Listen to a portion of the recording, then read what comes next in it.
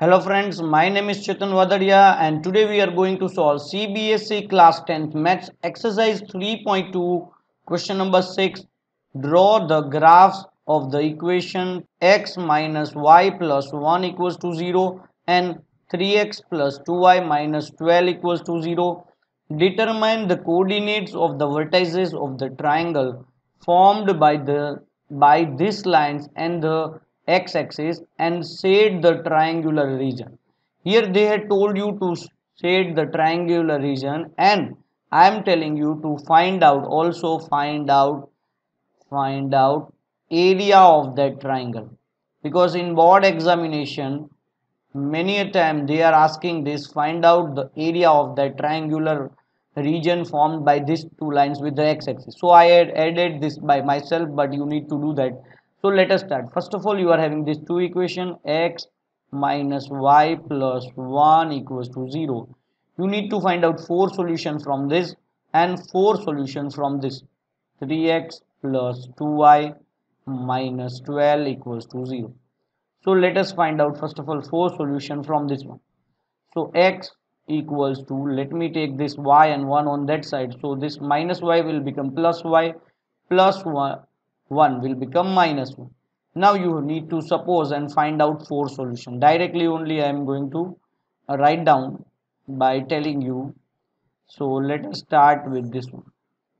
Let us start y as 1. If you will take y as 1, 1 minus 1, what will be your x? X will be 0.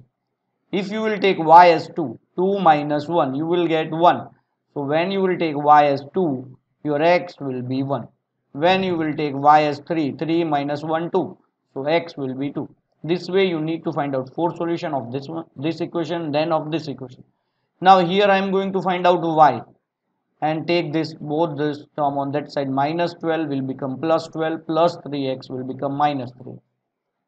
So y will be 12 minus 3x upon 2. And let me make table here, and one by one you need to put different values of x in this one and find out y. So let us first of all, if you will take x as 0, let me find out here. 12 minus 3 into 0 by 2. So you will get 12 minus 3 zeros are 0. So 12 by 2, you will get 6. If your x is 0, y will be 6. If you will take this as 1, then you will get answer in decimal. Don't try to do that. Directly go with 2. Don't take x as 1. Directly go with 2. Why? Because you will get answer in decimal if you will take 1. So I don't want answer in decimal. That's why 12 minus 3 2s are 6 will come here by 2. So 12 minus 6 by 2. So 6 by 2. You will get 3. So when you will take 2, you will get 3. Now when you will take 4, I can directly 12 minus 12, 0, 0 by 2 will be 0. So directly if you will take 4 here, 3 4s are 12, 12 minus 12, 0, 0 by 2 will be 0. Or directly by the pattern only you will come to know. I can directly say, if you will find out, if you will put x as 6, then here you will get minus 3. But we don't need, so we are not going to take that. Now we are going to draw graph out of this. So let us draw graph.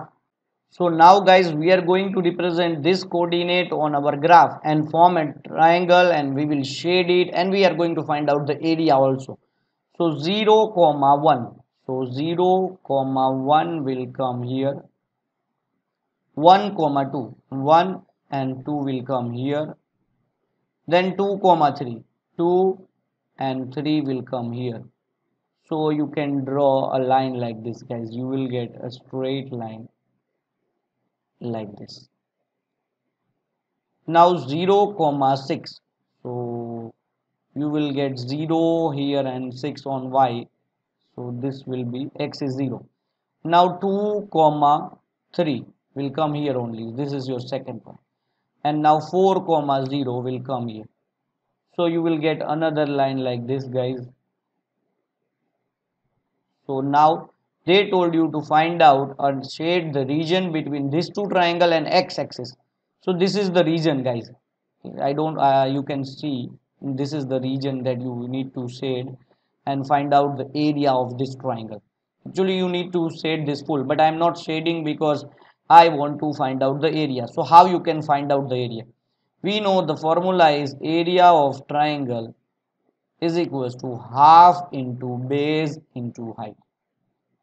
So half and base, you can see how many centimeter or unit is there. This will be 1, 2, 3, 4 and 5.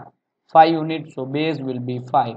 And height 3 is here, you can see 1, 2 and 3 will come, so height will be 3.